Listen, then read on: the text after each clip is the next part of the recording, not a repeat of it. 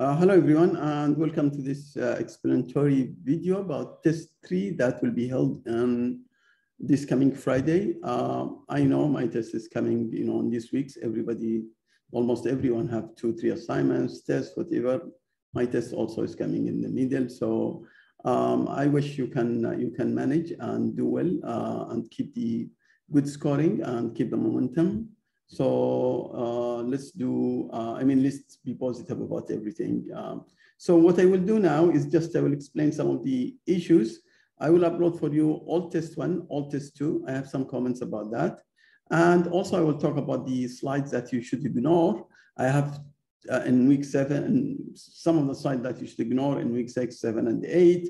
I already explained it on the workshop, but I don't know how many people attended or looked at my recording. Since this is important, so I'm repeating it here. So let me share and just go to the. So if you look at here at the tests, so this is actually at all test 1, and all test 1 is as usual 24, 25. This is 24 problems, and some of the parts now. Highlighted for you, which is problem from 9 to 16.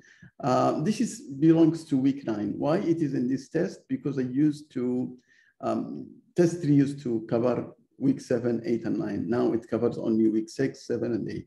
So the problems here is about the ones that you will look at is about week 7 and 8. Now someone would say, what about week 6? Is there any old test? Yes, there is.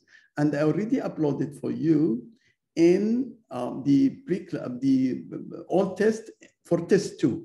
And then that time I told you ignore them. So you can come back to them and also review them if you like and if you have time. It's up to you. So this is for test 2, and the rest is with the solution. And I don't think it's a big problem here. As I told you, the ones that you don't have to worry about. Now let me go to test 2, which is actually the same thing. Problems, which is problem number 19 to 24 is about market risk, which is week 9. We are not covering in this test. You ignore it in this review, but it covers only week 7 and 8 left here. So you will say, again, where is the liquidity? Also the liquidity in the old tests. You can look at them. This is about the tests. Now, let me go to the slides. Now, in week 6, which is liquidity, this is part 4. Ignore completely part 4, except for this slide.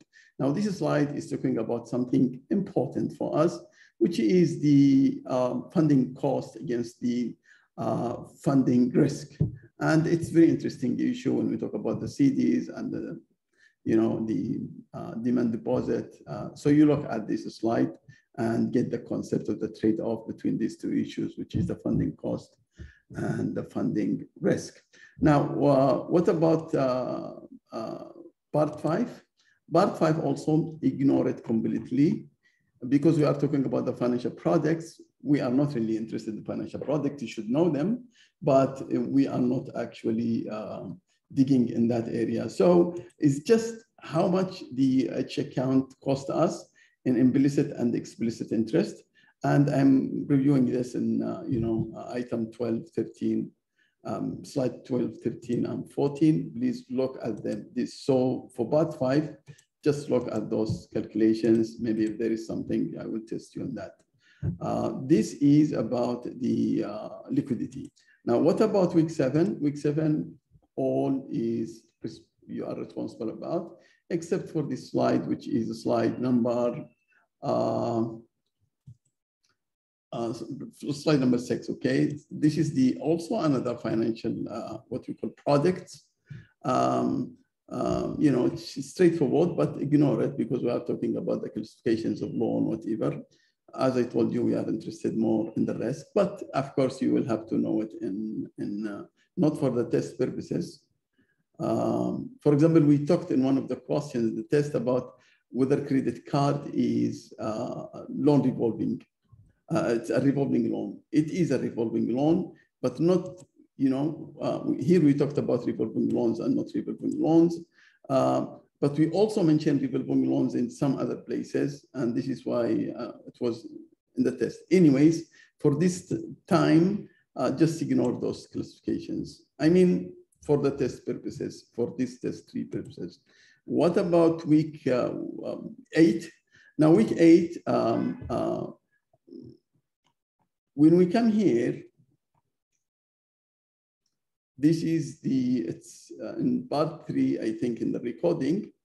When we talk here, as I told you, I already explained this. When we talk about the regulatory models, please take them off so you don't have to worry about them, as we said before.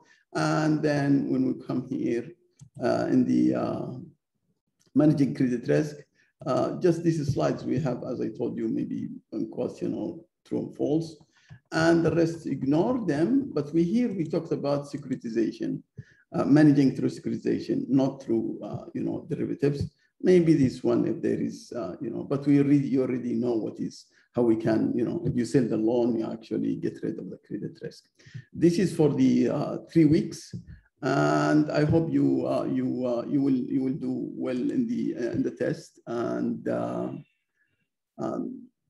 just look at them and look to these old tests and review the tutorials, some of the workshops, look at the workshops and all these issues.